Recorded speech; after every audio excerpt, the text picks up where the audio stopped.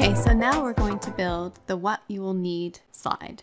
So this is the slide that will tell the learner what they'll need to learn how to juggle. So let's just take a look at the storyboard again, just to make sure we know what we're going to do. So for the what you will need, there's going to be on-screen text that will show up when you move this ball from here to here. So there'll be need 1, which will be ball to the left, need 2, ball overhead, and need 3, which is ball to the right, and it will show the 3 things that they will need, or the 3 lists of items that they will need to learn how to juggle. And then there'll be instructional text in the caption right here that will tell them what to do. So this is created with a dial interaction. So I'm going to show you how to do that in Storyline with this example. And then the avatar, we have her placed here in the center with her arms up, and the caption, like I said, and then a yellow circle will represent a ball that she then throws from one hand to the other. The main programming considerations, so as I said, we're going to use a dial interaction to create the screen with 3 values. So there are 3 places to input text for the 3 things you will need to learn how to juggle.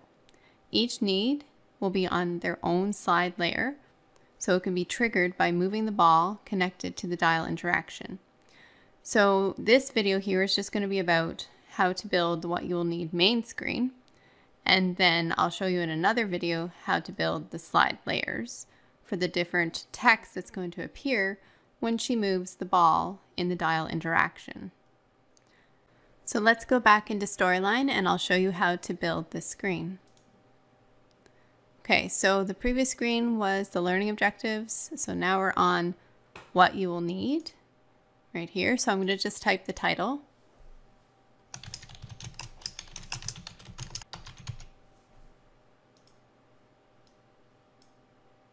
And I'm going to bold that. And then I'm going to change the color to this blue color right here. Okay. So let's just start by, we don't actually need this text box here, so I'm going to just delete that out. And it doesn't really matter what order you do this in, but I'm going to add the avatar just so we can place her. So I'm going to insert Carmen here, and her pose is going to be with her arms up overhead, so this one. And expression, we can keep it as talking because she has a speech bubble. And then I'm going to make her really large.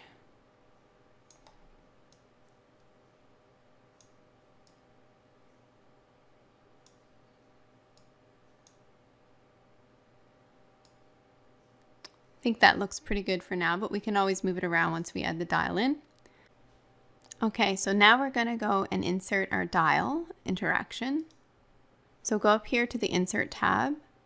Now instead of just inserting the dial as is, I'm going to show you a little trick. But before I do so, let's just take a look at these interactive objects, because these are what make your online learning very engaging. So you can use a button interaction that's clickable, a slider like this where they can slide it to see more information.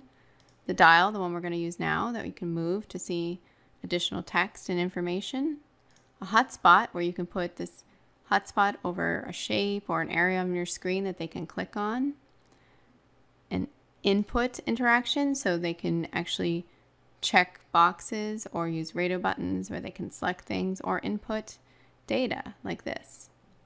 And markers, which are very useful to use on maps to make them interactive. You can use all these little different icons here to show additional information. But the one we're going to use is dial. Instead of just inserting this dial, because if I do that, we're going to have to use the actual dial shape here, like this. But I don't want that. I want to use a ball instead. So I'm just going to undo that. So instead, what I'm going to do is I'm first going to insert my shape, so my ball shape here.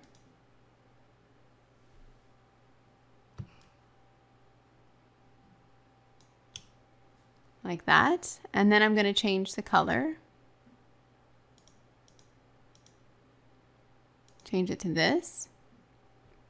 And then what you can do, if you go to your Insert tab and go to Dial, you can then go down here and convert to dial. So you can convert any shape to an actual dial interaction. So I'm going to click that.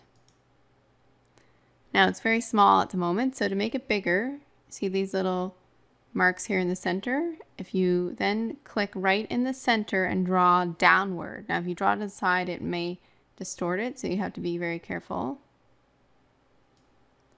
So I'm trying my best to draw down around it. There. Something like that. Okay, now it should be connected. So we can move that here. Like so. And we might tweak this a little bit after. So now let's go and format the design here under the Design tab here for the dial tools. So the variable we're using is this oval one, which is our yellow ball here, or circle. We want it to update while the dial is dragged. That's correct. Rotation 180 degrees. We'll show the arc, so it's going to move in an arc pathway always. The start value. Now the start value should be 1, and it's going to go up to an end value of 3 because we're going to have actually 3 different points here on the dial, not 12. So the start value is 1.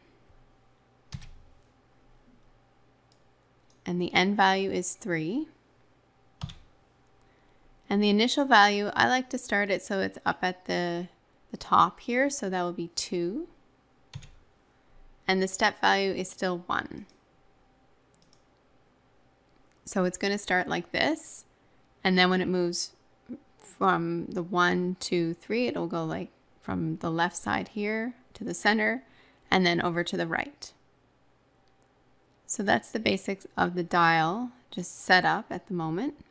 Now let's go back to the storyboard just to check to make sure we're doing everything correctly. So far we have our avatar and we have the dial interaction ready with the ball. And so now we need to insert this instructional text here in the form of a speech bubble. So let's go back and do that.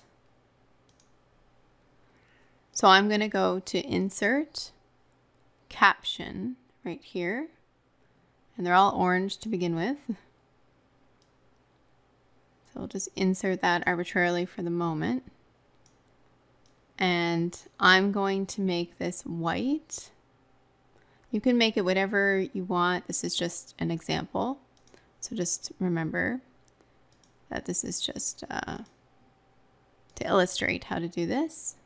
So actually, I think I'm just going to go do it manually here. Insert white.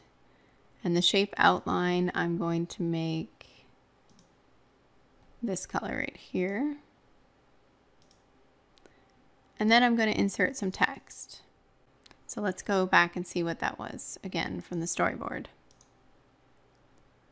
So the instructional text for the caption is move the ball to see what you will need in order to learn how to juggle. So let's just copy that. So before we copy this in, let's just go to Home, and I'm going to paste special, so just keep the text only. There we go. And then I'm going to change the color and bold it. I'm going to change it to this red color that I like to use, reddish pink. And then I'm going to format it like this. And actually, I don't think it needs a shadow. I'm going to take that off. And I'm just going to move this box a little bit. Just move it up. Actually, move it more like that. And I'm just going to tweak her as well. So I'm going to move her down a bit. So we have a little more space. And you can also move the caption. So you could have it more like that. And then I'm going to move this up just a little because I'm thinking just ahead a bit, but we might need to tweak it once we add the slide layers with the text, just to make sure we have enough space for everything.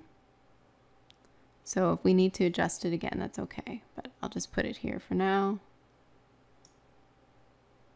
like so. Okay, and then a couple more things for this main screen. I'm just going to move this over like that. Okay, so a couple more things for this main screen. Over here on the right, the play triggers, I like to specify that. So let's just get in the habit. If we have to go back and tweak a few things on previous slides, that's okay. But the next slide will be the juggling process. So just specify that. And here, the previous one was the learning objectives. And then don't forget to save.